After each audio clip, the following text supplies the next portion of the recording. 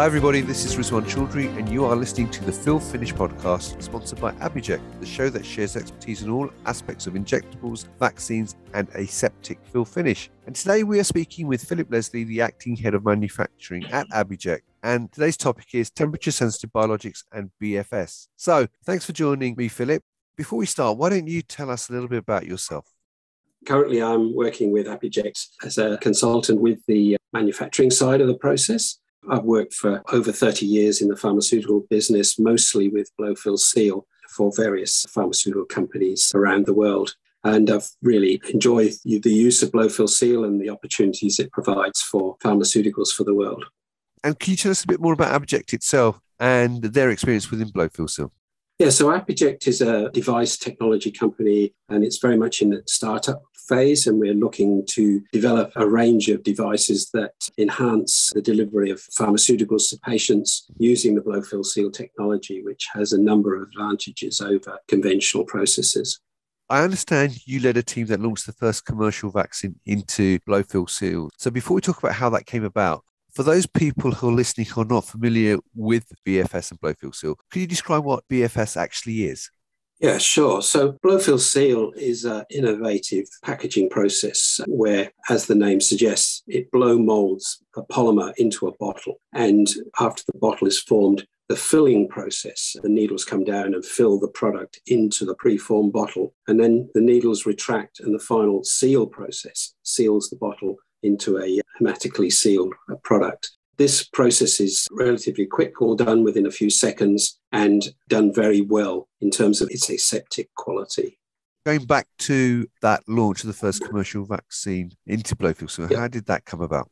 So I was working for a previous company before ApiJect. We were mostly making respiratory products. We were looking as a business plan to move into more higher value products like vaccines, which would be more challenging to make and more value adding than a commodity product like a respiratory product. And we were fortunate that the vaccine division of the company was also having some challenges with a product. They wanted to change the packaging process and also have the packaging that would also be the delivery device as well. The challenge, of course, with blow-fill-seal was the fact that people were cautious that the hot polymer would possibly degrade the vaccine. This is why it hadn't really been challenged before.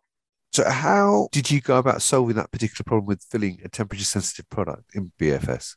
So there are lots of advantages of blow-fill-seal. These include the reduced supply chain. And, where there are only two inputs, there's the polymer and the vaccine. It's a much more economical way to do it than the traditional glass and things like that. So we were keen to try and show that the vaccine wouldn't be degraded by the temperature profile. But being a production facility, we didn't have an R&D facility, but we had a very strong relationship with a local university who had some researchers and could do some benchtop tests for us.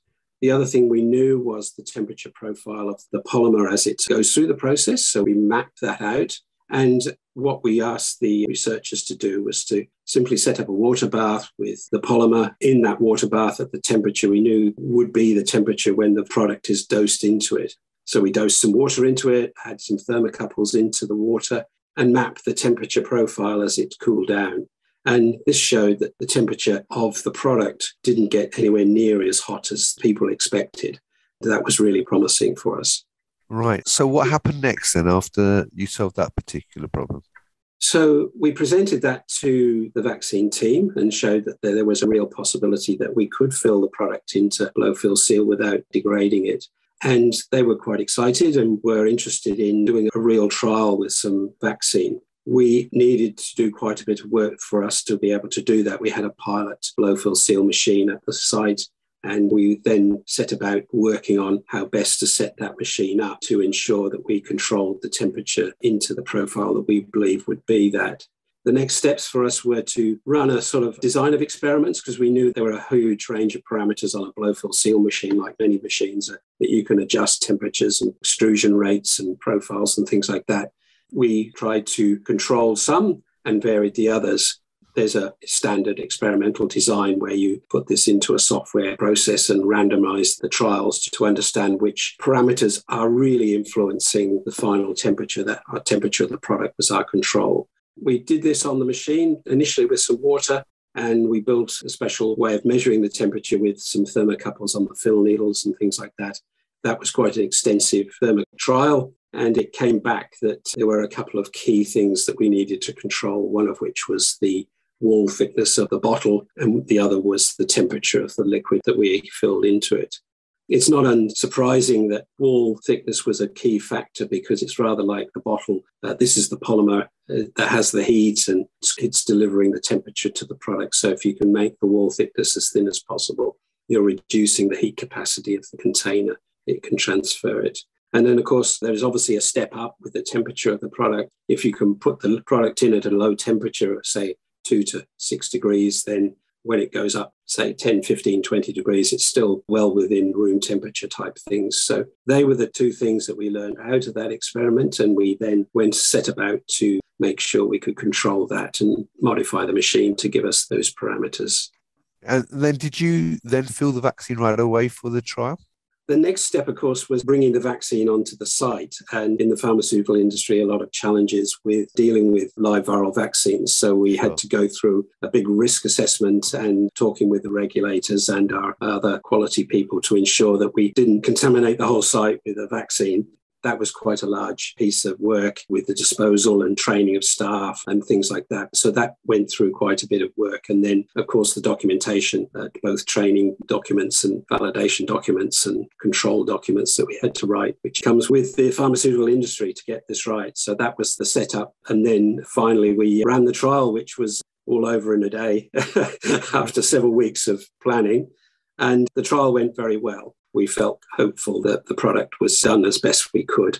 So we had to send it back to Belgium and for them to do the assaying, check that the vaccine survived the process, and that waiting started at that point. What processes are involved when you carry out a trial with a vaccine with a blow-fill-seal container? So obviously there's extractable leachables you have to test for and other things as well, I'm sure. What else do you have to do when you're doing a trial like that with the vaccine? Well, of course, the vaccine group weren't able to provide us with very much in terms of volume. We only had 2 or 3 litres of product to trial. So we had to modify a way of putting this into a sort of disposable bag that came aseptically from the manufacturer and connect that to the machine aseptically and keep that cold. So we had a little portable fridge that did that. So that was the control of the temperature of the product. And then we did some fancy work around changing the fill head so that we controlled the cooling process. So we made sure that we could suck the heat out of the polymer as quickly as possible. And we cooled that. We had that cooling water right down to a very low temperature to suck the heat out of the process. One of the other things we found was, of course, the vaccine was quite viscous. It was a very thick liquid. And when we cooled it right down to 2 to 8, it became almost like golden syrup. So filling it, we'd never filled anything that viscous before. So we had to build some new fill needles that we could push out the dose that we wanted in the time that we needed. There was many trials with just placebos as well as finally with the product itself. Right. And you mentioned that obviously you shipped the vaccine back to Belgium to ensure that it survived. So did it survive its trip back? And what were the next steps then? Yes, it was handled very carefully in a special little box with its own temperature controller, flown back to Belgium. And they then tested it in their normal way because they were the experts in testing the product. And yes, it did. It showed there was very little degradation of the temperature of the product's potency. But of course, this was the first time point. We had to wait for several months to get sort of several other time points to ensure that there wasn't something lurking that it would suddenly start to die, but it didn't. It matched the normal process that was being used for filling into other containers. So we were very happy then that we felt the blow-fill-seal could fill vaccines into blow-fill-seal effectively and not affect their potency. And then from that point on, I mean, what were the next steps then to get to the commercial stage? Yeah, so we, really jury-rigged it in the factory with various gaffer tapes and different small things and processes to make sure that we could do it. But then to do it commercially, we were obviously changing from a couple of litres up to 600 litres. And we had to develop a process of how we pooled that process and raise a capital project to do the permanent changes and also to the air conditioning to make sure we had more confined processes in terms of controlling the airflow to make sure that we didn't cross-contaminate. We had to build a packaging line. We had to look at leak testing and other processes that were aligned to that process. Of course, along with this was the initial requirement of the vaccine team. They wanted to develop a new container that would also be the delivery device. They didn't want, is typically you'd have a glass container or something that you would draw it into the container, into a device that you would dose the patient with. They wanted to use the container, the advantages of the soft, low-density polyethylene to squeeze it and deliver it to the patient in one go. So we designed the device, the shape of the bottle, and made sure that we were actually delivering the dose that they wanted routinely. And they had to do a number of human factor studies with different healthcare professionals and instructions on how to use it. And then this went through various design cycles as we changed the mold slightly to improve its performance. And that ran in parallel with the building and the fit out of the facility that we were doing at the site. Then we were pretty well ready to go. And we had our first batch came out and filled that. And we did 3 batches in a row to do the traditional 3-batch validation process. Then they went on to stability as well. It was quite a big project in terms of getting us into the point of being able to make commercial supply. How long did this process actually take then? Best part of a year or so from the approval of the project to go ahead to when we were ready to make the product. And of course, that didn't include the time because they wanted 3 and 6 months stability data. And I had to write the registration dossier and submit that to the European Union, auditing by both the TGA, our local authority here in Australia, as well as, the WHO wanted approval and various other local internal things. So there was quite a bit of paperwork done after the facility was finished. So from your perspective, what do you think were the key learnings from doing that particular project? Well, I think the key thing for us was to assemble the right team. Fortunately, we've been making blow-fill-seal and doing some development work for a number of years. So we had a team of experts who knew the quality side, the plumbing and the processing side and the control of the machine and how we ran it. And that team really was the key part of that.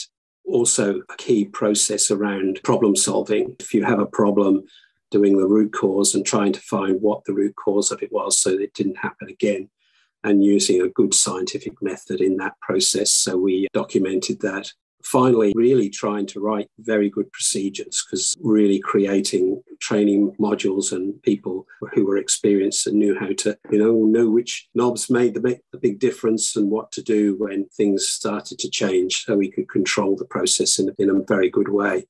So they were the key things that we learned. And of course, the whole real belief that we could do it, and nobody done it before in a big scale. It was exciting, and there was a great support from the whole site. We were a relatively small team of 10 or 15 people in the time. But yes, it was an exciting time when you do something like that for the first time.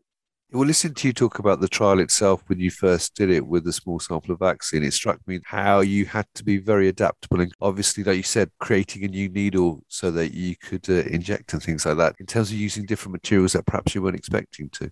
Yes, absolutely. I mean, the interesting thing with the needle was, of course, if the machine stopped, the temperature of the liquid increased and the viscosity reduced. So when you started up, instead of getting a couple of mil, you got 15 mil, and it went all over the floor and everything. So you had to adjust. That was the learning of how to control the machine if you stopped it or you started it, or what to do with the different parts of it. And having people able to understand the process itself, a deep understanding of the process was key to be the success of it. Yes. Teamwork is always the way, isn't it? The right people. Yeah, as they say, teamwork makes the dream work. Yes, absolutely. Yes. So what do you think about the future of filling temperature-sensitive products into BFS? Well, I think we've just scratched the surface. I know I'm biased, but I think there's a huge opportunity here. I think we've seen paradigm shifts in many things in the past decade, and I think there's going to be a paradigm shift away from traditional glass bottles into blow-fill-seal, because it's a better aseptic process. Particles are almost non-existent in it, and it's faster, it's cheaper. It is a better quality process. So I think the ability to use the blow-fill-seal container as a delivery device, whether you want to put a needle on it or whether you want to be able to squirt it into a mouth of a patient or squirt it onto the skin and spread it around or do that sort of thing, or mix it up in a dual chamber. ApiJect is really looking at a range of different devices that could enhance the delivery and the efficacy of products going forward. So I think there's a great opportunity for us in the industry to convert to blow-fill-seal. Philip, As always, it's always a pleasure speaking to you, and I always learn something new when I get to talk to you. So I appreciate you taking the time out to talk to me today. There you go, listeners. If you'd like to know more, you can find out more about ApiJect and what they do and the different solutions they offer at www.apiject.com. And to learn more about the Fill Finish podcast or to suggest a topic, visit fillfinishpodcast.com. So, Philip, thank you very much for your time. It's lovely speaking to you, and hopefully we can catch up again soon. And listeners, thank you for listening. I hope you enjoyed that. And until next time, goodbye.